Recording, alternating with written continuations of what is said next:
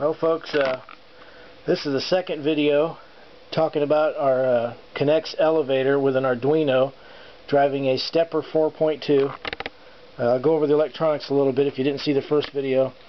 We have an Arduino driving a Stepper driver, the 4.2. Both of these items were purchased at sparkfun.com. I've got a 12-volt battery that drives the stepper motor, or provides power to the stepper motor. I've made some push buttons here that I got at Radio Shack. There are 4 buttons. We're only going to be using 3, the top 3. We have the computer just to kind of monitor what's going on. Here's the stepper motor, and that's connected via a string to a series of pulleys that attach to our elevator car. Now, you may notice if you watched the last video that Polly Pocket and her puppy are missing.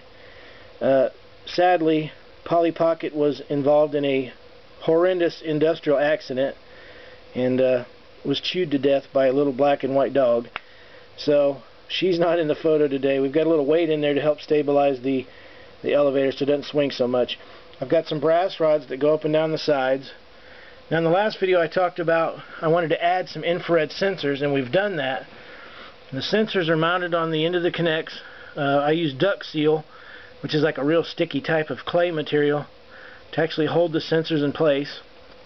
I've got those wired in, and their purpose is to tell me where the car is at in the shaft.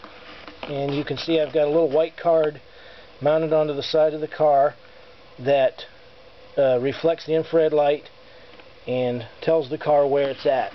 So I'll go ahead and give you a little demonstration here. The car's on the first floor, so we'll go ahead and hit the second button, and you'll notice that the car goes up to the second floor and stops and waits for further instructions. And you can see how the infrared card is the card is making the infrared sensor do its job. I'm going to go ahead and hit the third button, and we'll send the car up to the third floor. And now I've decided I want to go back to the first floor, and that's how that works. I'll give you a little bit of a close-up of the gear system rolling. We'll go ahead and send it back up to the third floor.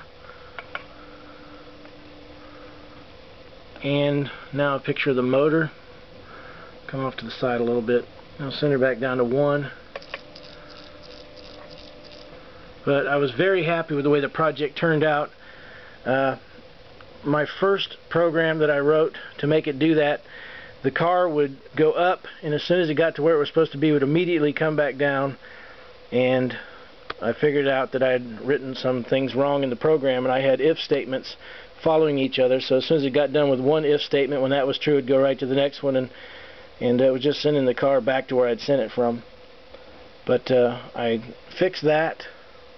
I don't know much about posting the code. I'll look into that to see if there's some way I can do that. If you need it, I can email it to you. If you give me an email address if you're interested. But that is the Knex elevator with an Arduino controlling a 4.2 stepper driver from SparkFun. You guys have a good day.